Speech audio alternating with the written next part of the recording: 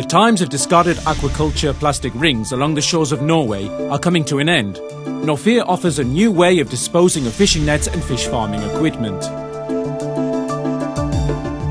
Whilst before you had to deliver the often bulky and difficult to handle fishing and aquaculture gear to the nearest landfill, often far away and at your own cost, Nofir offers to take care of the problem by collecting the used fishing nets and aquaculture equipment wherever you are storing it, and under certain conditions for free.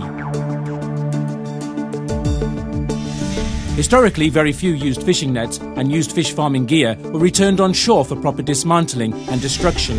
Our aim is to change this. What used to be an environmental problem, we make into our business. We dismantle and sort and clean the different substances, rope, different types of plastic, fishing nets, etc., with the aim of recycling this.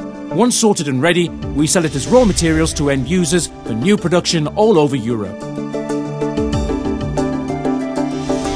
There is too much waste in the sea. We want to make it a little less.